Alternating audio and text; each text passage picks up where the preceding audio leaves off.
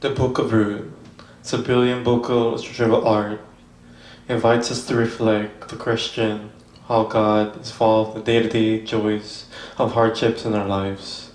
The three main characters, the book, Naomi the widow, Ruth the Moabite, and Boaz the farmer.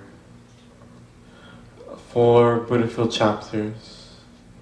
Let's see all this unfold. Chapter 1. In this line, in the days of Judges ruled, reminds us of the dark, difficult days of Judges. Here for the Israel family living in Bethlehem, struggling to survive, search for food, they're traveling to the Moab. Israel's father family dies, and the sons married to Ruth, and the sons die too, and see Naomi and the two daughters-in-law. She has Naomi doesn't always to stay. She's moving back home. Naomi, she knows of a life or widow of Israel would be very hard. She compels the women to come. However, agrees. Ruth does not agrees. She shows remarkable loyalty to loyalty. Where you go, I will go. Your people will be my people, and your God will be my God. To them, return to Israel. Chapter concludes, called Mara, better in Hebrew. She met a tragic fate. Naomi and Ruth discussing where they're going to find more food. In the beginning of the barley for harvest, Ruth goes out to look for food. What happens? Packing grain in the fields. The field names Boaz. And Boaz is Ruth's cousin, a man of a noble character, and shows remarkable generosity. And the immigrants Ruth can grab the grains in his field. And Boaz, suspicious things of the Torah, and not doing of the poor. We're so impressed and praised for that. God will bless her, and God will reward you for her boldness. And I met Boaz. Meet Boaz, and Boaz is their family redeemer. Family redeemer teaches a culture practice. If a man, the family dies, left a wife or children, the family redeem responsibility, marry that widow, take up the land, protect the family and the land. Ruth is the hope of future of her family. And Naomi. So Ruth stopped wearing clothes, a grieving widow. She also signs that she's available to get married. Ruth goes to Moab, the farmland at night, approaches that night, and he's startled.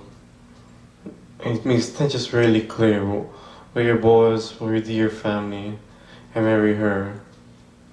And Boaz is married and loyalty to Naomi and the family, called woman of noble character.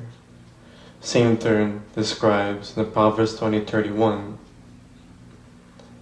Wait till next day, and I redeem both Ruth and Naomi.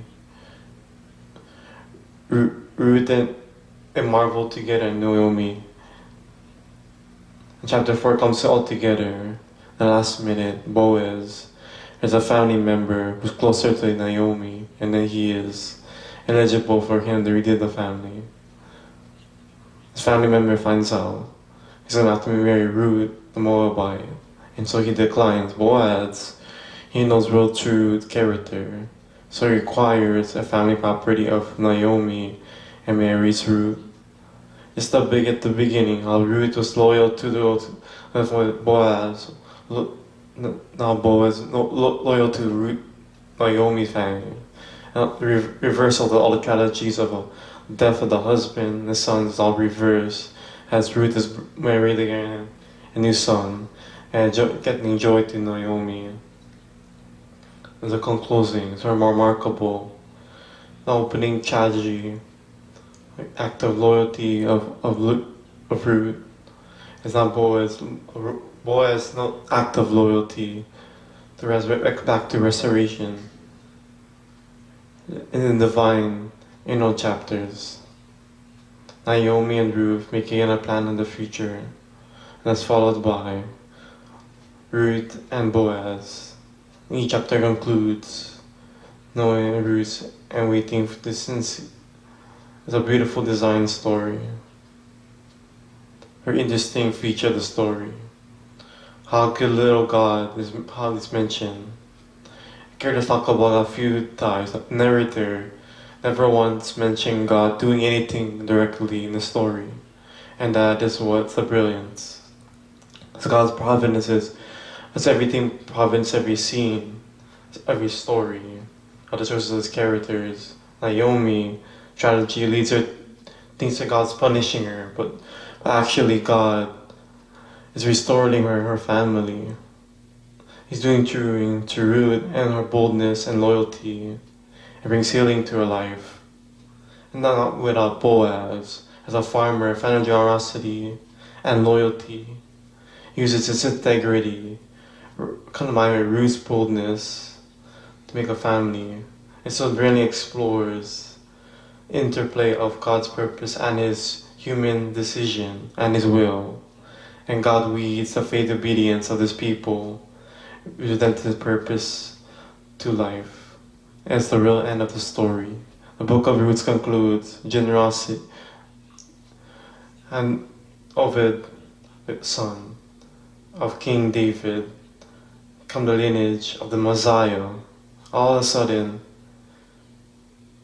these ordinary events in the story are woven to grand story of redemption of a whole. So this book of Ruth invites us how God will consider us in the ordinary, mundane details of our lives as well. And that's what the book of Ruth is all about.